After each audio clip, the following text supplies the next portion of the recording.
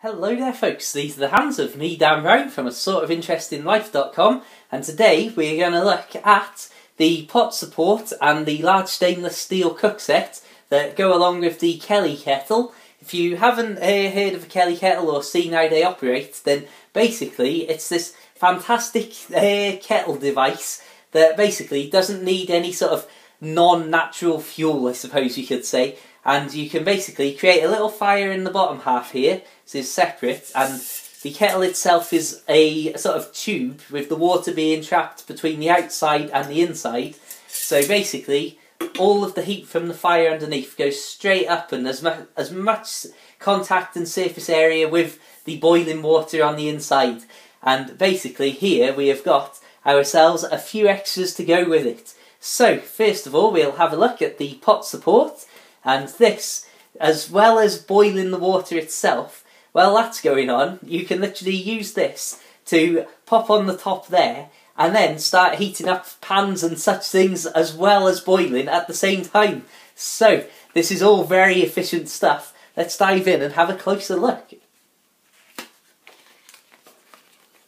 Now, the first thing you'll notice as well is that the pot support comes in this extremely thin, small package. So that definitely, if you're going out walking or camping, or in my case, likely walking, camping and kayaking, then that's definitely something that is a bonus.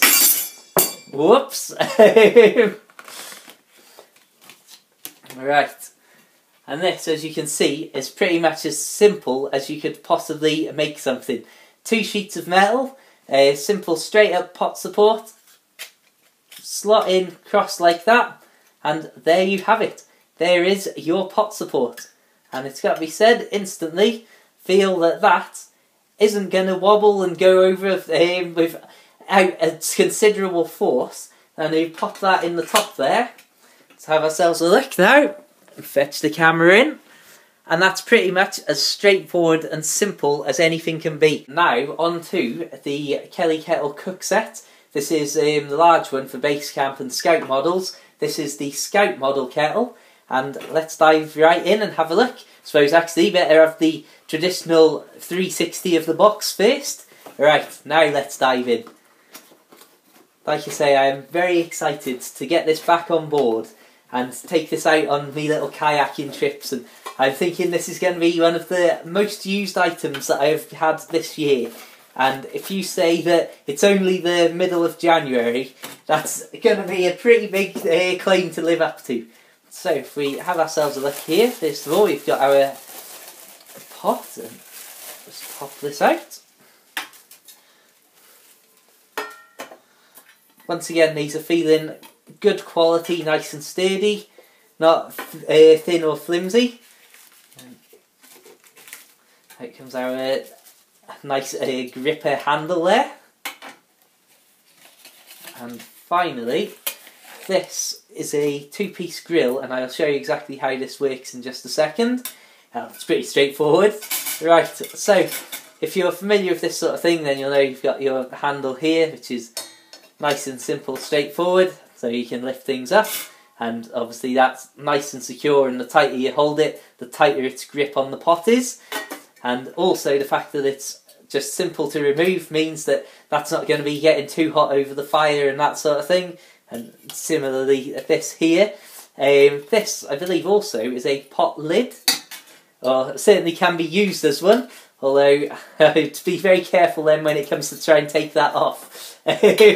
So you can obviously, as we've just seen, use this on top of the pot support, which even though they're sold separately, obviously they can work together. So for argument's sake, let's pop that on there and then stick that on top. You can see instantly it's pretty straightforward and simple, and you've got your full water boiling and whatever's in the pot getting heated up. It says it needs to be stirred regularly because the heat is intense, so that's definitely a good sign that it's going to be very efficient. But if we fetch this down here, then what we also want to have a look at, if we move that to one side, is the 2-piece grill. Now this is as straightforward as it can be. You would obviously have the fire going in here, maybe from the kettle already boiled or something like that. But basically, you'd have your fire going on in there. if you put the grill over, then obviously that means you can't really drop stuff in to add more fuel, but obviously you've still got this hole there which you can put more fuel into, and line that up. Suddenly you've got a nice platform directly over the fire, which has still got a good hole for the draft to go through, and as simple as that, you have then obviously got this, once again, as your simple cooking setup. And that is even simpler than having the kettle on it.